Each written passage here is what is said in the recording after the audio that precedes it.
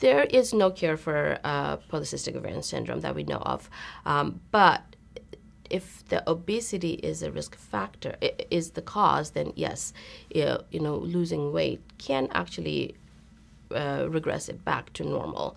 So there's that. But other than that, not really a cure for polycystic ovarian syndrome.